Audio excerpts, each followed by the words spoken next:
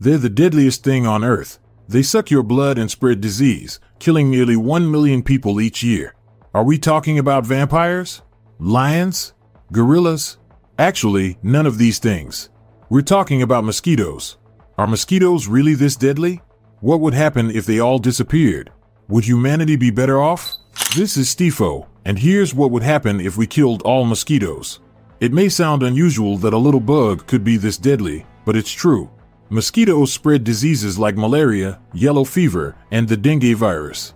They do it by biting someone who has a particular disease, and then biting you and injecting their saliva into your body. The saliva then enters your bloodstream, causing you to contract whatever virus or bacteria that the mosquito picked up. And it's not just humans they affect either. Animals and farm livestock all around the world suffer greatly from mosquitoes. Just a single bite can be fatal. So, how do we get rid of these bugs? Well, first, we have to figure out exactly how many mosquitoes there are in the world. That's incredibly difficult to find out. It's estimated that there's 7 trillion of them in Alaska alone. Yeah, that's right, Alaska. Due to global warming and ocean temperatures rising, mosquitoes can live in places like this. And around the world, there are trillions of other mosquitoes. There's a number of ways we could get rid of them. Bats eat mosquitoes without any risks. They can eat 600 mosquitoes in an hour. So, if we had enough bats, in theory, they could effectively wipe out mosquitoes all around the world. But then, how would we get rid of the billions of bats in the sky? Okay, maybe that's not the best idea.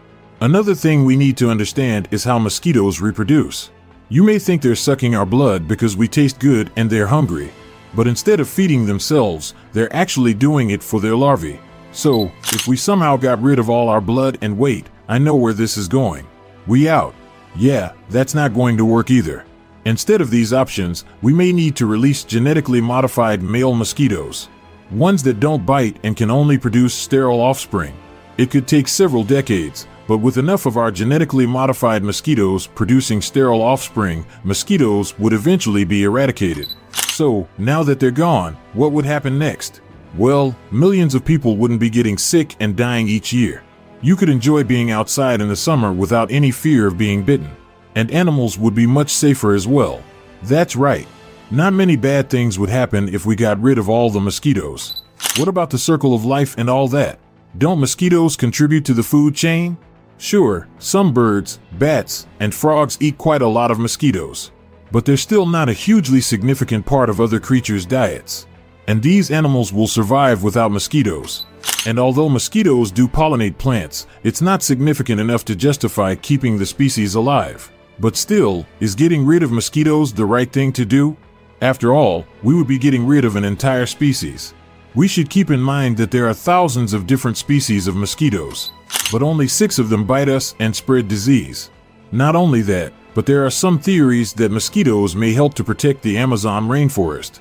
That's because they're so deadly and annoying to the people trying to cut down the rainforest that at times, the bugs actually prevent them from doing so.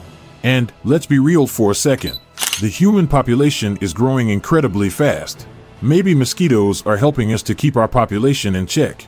Wait, what am I saying? This would most definitely be a good thing. There would be less disease, fewer people dying, and very few negative consequences. But what if instead of mosquitoes getting wiped out, half of Earth's population did in an instant? Well, that's a wrap of our video. Subscribe Satifo and enjoy more fascinating topics. Thanks for watching.